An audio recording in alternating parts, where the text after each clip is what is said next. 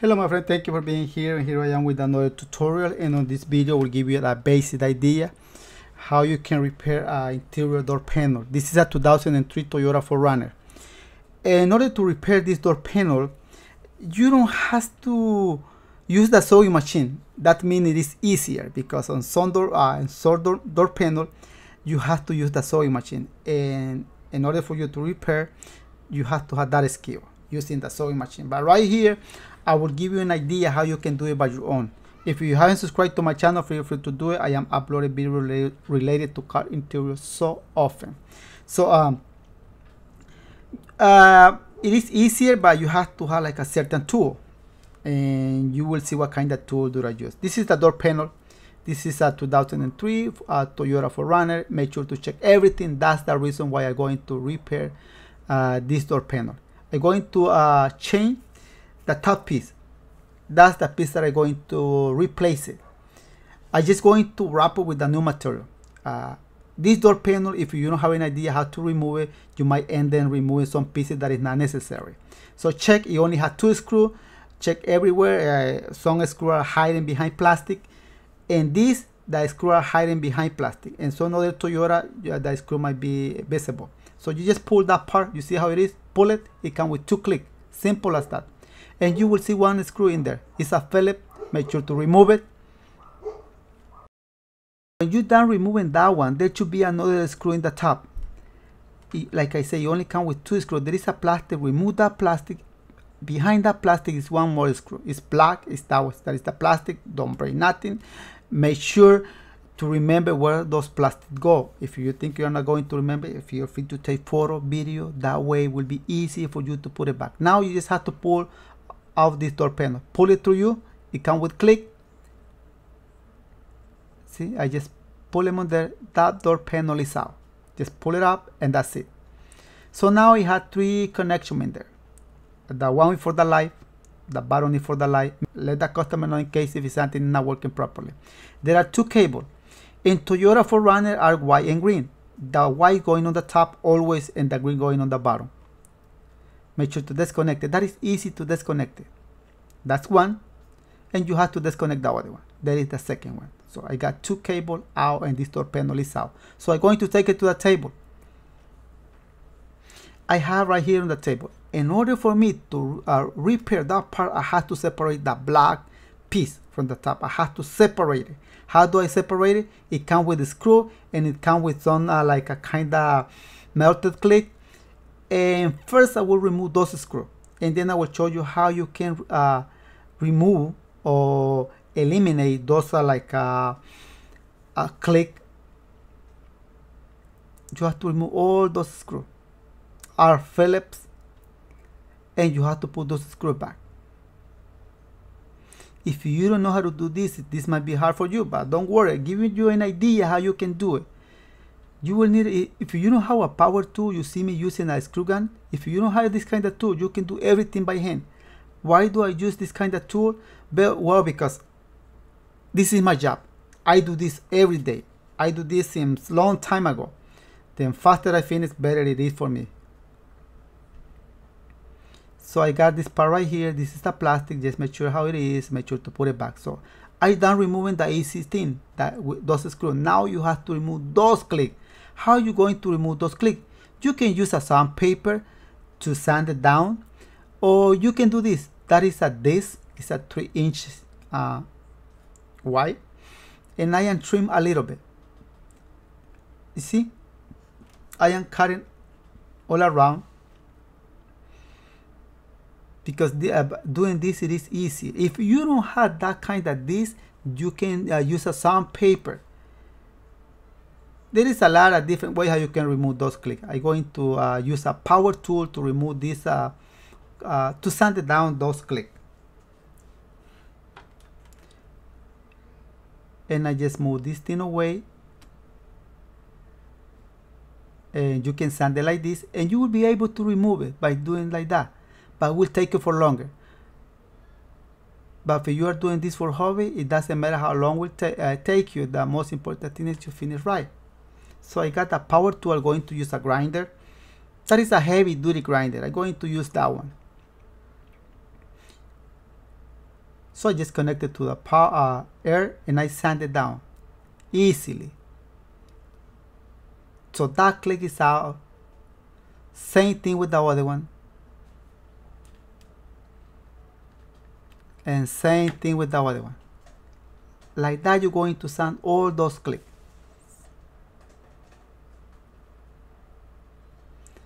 Right here, you need this little disc. You see the space right there without cutting that disc, I wouldn't be able to remove those parts. That's what I cut, especially for that part. So still that part glue on there. By just use a spatula. You will need like a spatula, flat screwdriver. That part is out. And I have one more click right there. Look how easy this part is come out. Vieron que fácil it is? So easy like that. So that part is out. Those clicks are still in there, so I can reuse it. You will see how I use it back.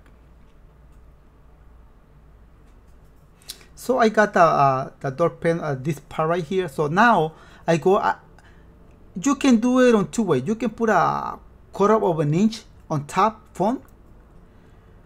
To be honest, I don't like to put foam on these pieces. First, I'm going to remove this little gasket that is on there. It just comes with metal. You just have to open those metal a little bit, those like, use the spatula, use a screwdriver to remove it. Most of this kind of car come with those kind of, it's like a metal tips in there, but some of them come with rivet. So that part is out. I'm going to remove this vinyl. A lot of people put the new material on top of the old vinyl. I don't like to do it that way. I like to remove the whole thing. And some people put a 1/4 of an inch headliner foam in there on top of the vinyl. I don't like to do it that way either. So I'm removing the old material. In this kind of car, Toyota, especially on Toyota, Honda, and Nissan, is the same process. Same. It comes almost the same. So I got that part out. You see it right there. What am I gonna do right now? I'm going to sand it a little bit, not that much. And here I am sanding that thing. I don't need to sand it that much, like I say.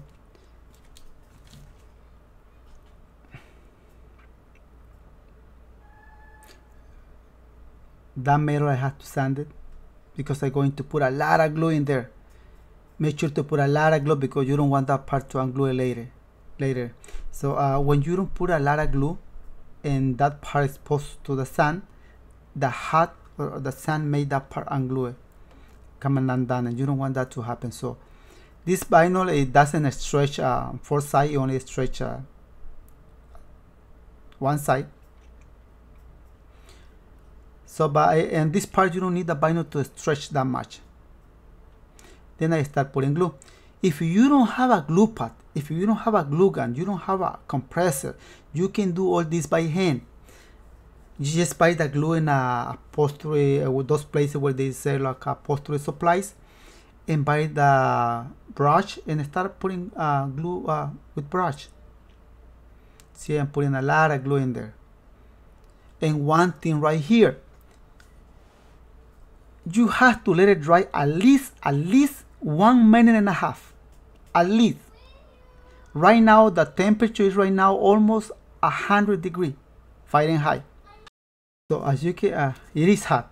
It is hot, and I'm going to let that glue dry for at least 1.5 minutes. 1.5 to 2 minutes. If the weather was like cold, let's say 60, you have to use let it dry for, I would say, for 3 minutes, and then use a hot air. Even it is hot right now, but I will still use the hot air glue gun. You see that red thing on the left of your monitor? That is a heat gun, and I will use that one. So I put a lot of glue. When you let the material dry, if you put glue on there and you want to unglue it, you can do it. You can unglue it without problem. Look at right there. I just put glue in there and I'm going to unglue. You see how easy it is? Because the material, the glue is dry. See?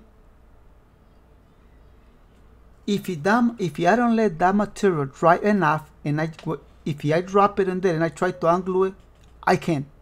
it will be hard for me to unglue it. So, but on top of that one, I will use the hot air to make sure that glue sticks strong in there. And you can use a spatula, you can use a spoon, you can use a fork to do this. I will use this kind of tool that I have. It's a bone. It comes with the BMW C3, and this is easy. I always use this kind of tool for this. But in case if you don't have it, you can use, like I say, a spoon or a fork or a spatula that make sure to that part you don't want to be sharp, because if it is sharp you might end up cutting the vinyl and you don't want to cut the vinyl. So that part is there, just making sure to glue it on there. And you have to do the same thing, my friend. See, I can glue that part without problem because the glue has been dry, but I will put a hot air later on. Why do I put a hot air? Because I want that part, by me putting a hot air, the hot air will warm the glue and will make the glue stick strong in there. When that part exposed to the sun, it will stay glue on. It's not going to come undone. If it is cold and you don't stretch the material and you don't put like a hot air, soon as that part exposed to the sun, exposed to the hot temperature, it will unglue, it will undone. And you don't want that to happen. Believe me, you don't want that to happen. This can be fabric, this can be leather. If you are making this out of leather, make sure to use a thin leather.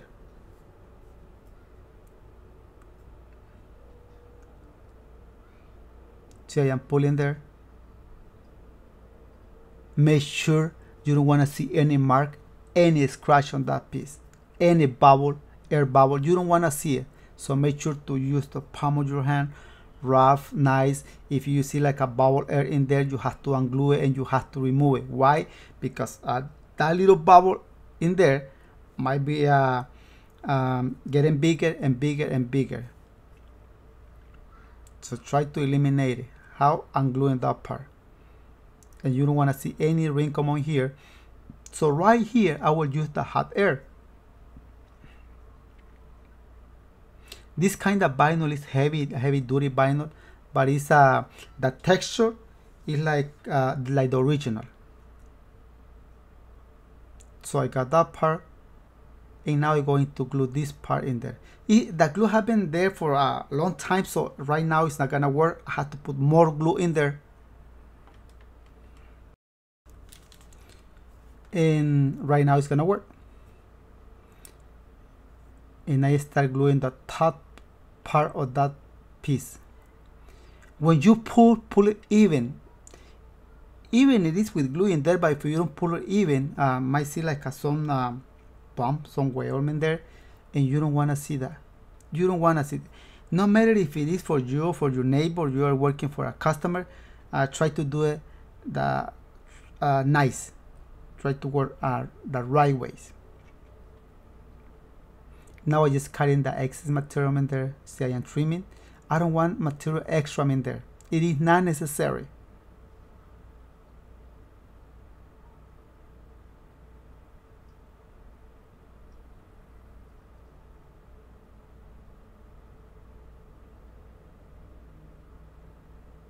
So I got the top part of the panel already. So now I'm going to start trimming a little bit this part right here. Don't cut it too short. If you have to cut it, don't cut it too short. Go a little by little.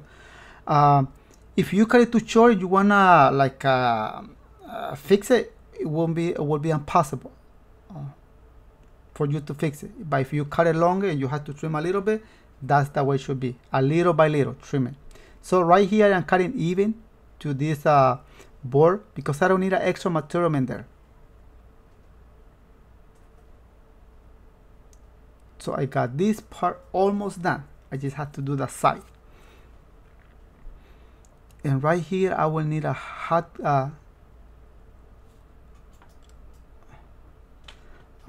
hot air in there, I need to warm this material a little bit. I need to force this vinyl a little bit. Force it. It had glue already, but look the shape of that part. That's why I'm putting hot air. I need to force it. I need to make it stretch in there. And there I have it. Trim a little on the corner and put a hot air. When you are working on the let's say a door panel, a lot of door panel are plain. You don't have to use a hot air.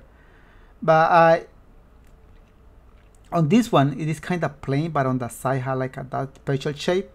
I recommend you to use a hot air if you don't have a hot heater gun. If it is just sun in there, go take that piece and work under the sun. That way the vinyl can warm and will be easy for you to do it. That's one way. But if you don't have like this kind of tool, you can use a hair dryer. With hair dryer, you work too.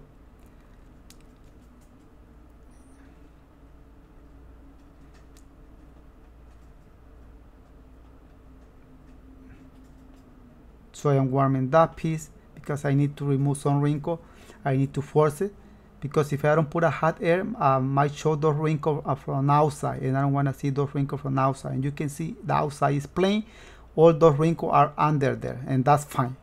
That's fine. So now I just trim in a little bit right here, and I almost had this piece done, my friend. Like I say, you don't need like a skill about using the sewing machine.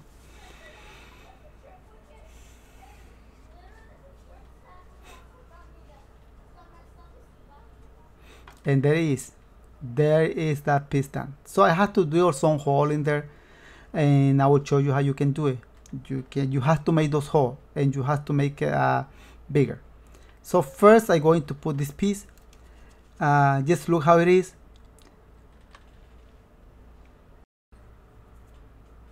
I am making the hole in there. Make sure to make the hole. You can make the hole with that metal at the same time, but it is better if you make the hole first, like I am doing right now. I see the hole, then I use a tiny flat screwdriver.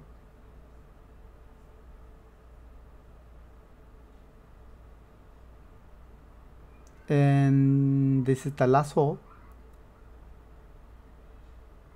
And there is that piece. So now I'm going to put this gasket in there.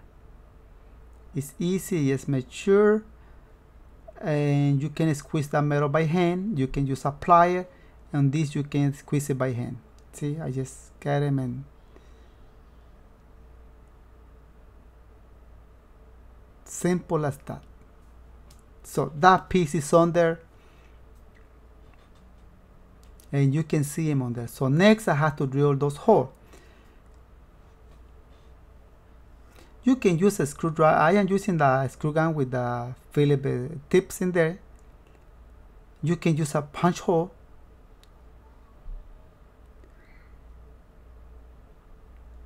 Right there. That's all what I need. But that side is not big enough, so I'm going to use a drill, and you will see it later. See, I'm just making sure to find those holes. All those holes, make sure to drill.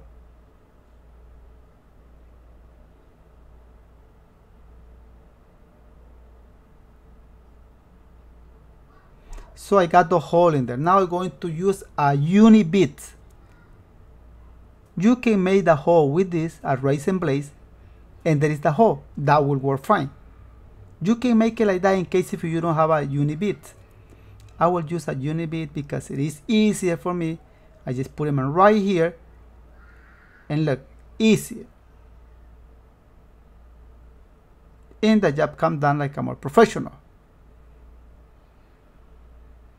There are those holes. I'm going to do all those holes. This is the uni bit. See, it's 1/2 inch. And look at that. Tool for example, for me, it is so important.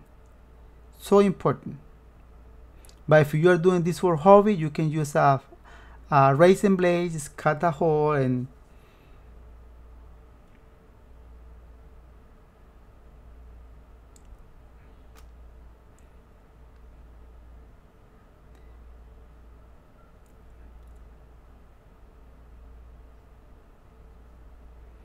And I am making those holes so easy with this tool.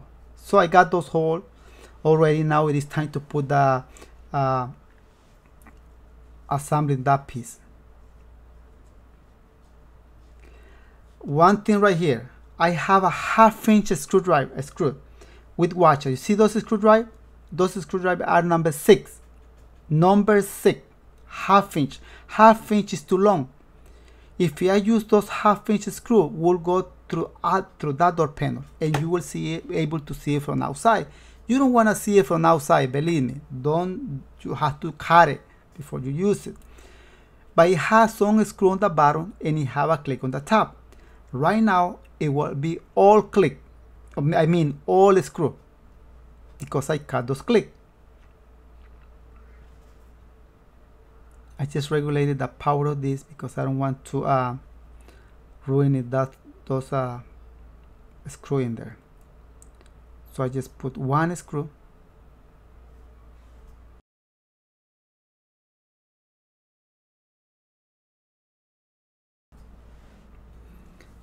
And right now I am using the same screw that it comes with it. Same screw. I put the second one in there. There is nothing new. Same thing like how it was.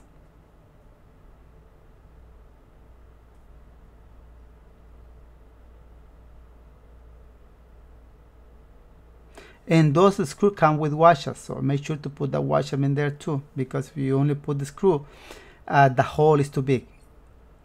And I didn't drill the hole. So this metal go right there. Just make sure to put it how it was.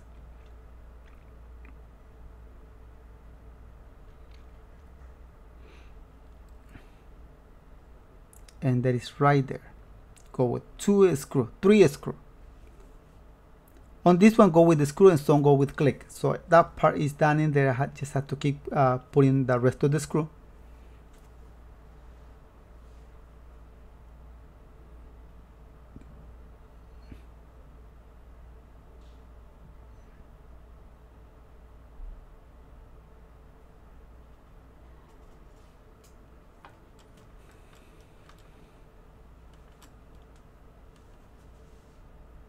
So now I'm going to put some other screw. You see 1/2 inch, I cut 1/8,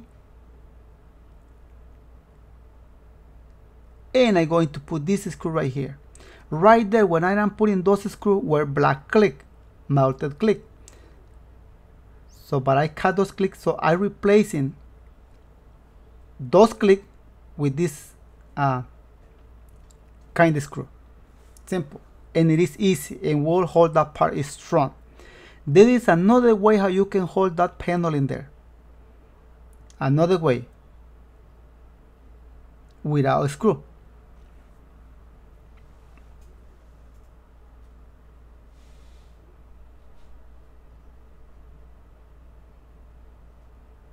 And I got that screw right there. So I'm going to keep doing the same thing with the rest. Cutting a little bit. That is a 1/2 inch chrome screw. It's number 6.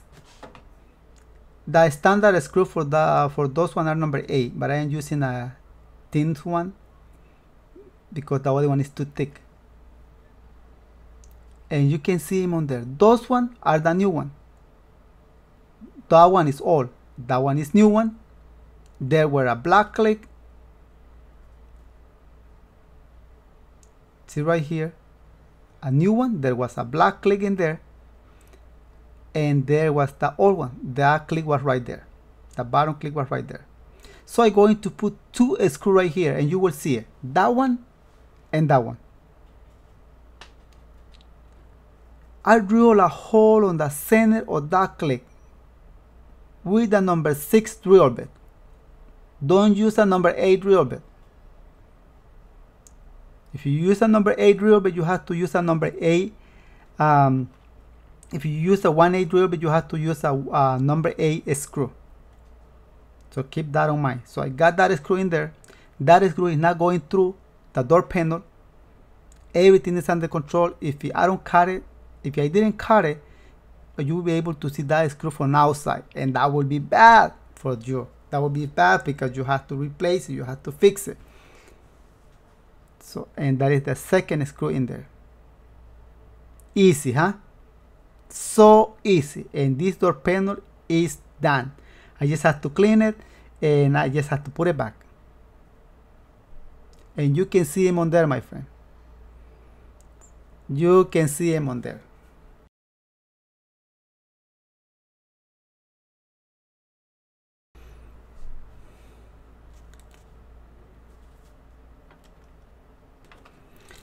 I am using a soft or heavy duty. I said degreaser. Sometimes you cannot use this degreaser on some leather and some vinyl because it will make the material fade out, and you don't want that. So there is.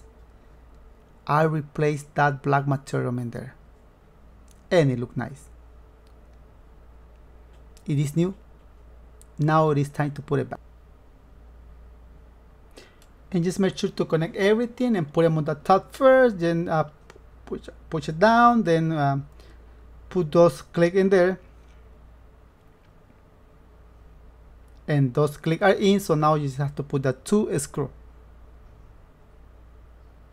1 screw is in, the other one is in. Now you just have to put this plastic in there to hire that screw, and same thing right here. So this door panel, it is done, my friend.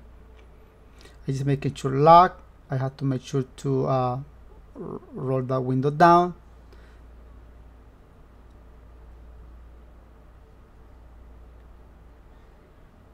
It is not working. Let me see why it's not working. Oh, it is locked, those windows. That's what it is not working, but let's see it now. So it rolled it down. So it is working. That's the way it should be, and lock and unlock. So perfect. So this door panel is working good. You saw the whole process. You saw me repairing that part. Like I said, you don't need to have like a experience for doing that. No, you just have to have a tool, and then I am giving you an idea how you can do it by your own. So thank you, my friend, for watching this video. Remember, the purpose of this channel, it is not to look for work. It is not to look for employees. It is just to give you an idea how you can make your own project, your own car interior, your own door panel, repair your own door panel, like on this video. That's all the purpose of this channel. So thank you so much for watching this video. I hope you enjoy it. If that was the case, don't forget to hit the like button, my friend. Thank you. See you in the next video.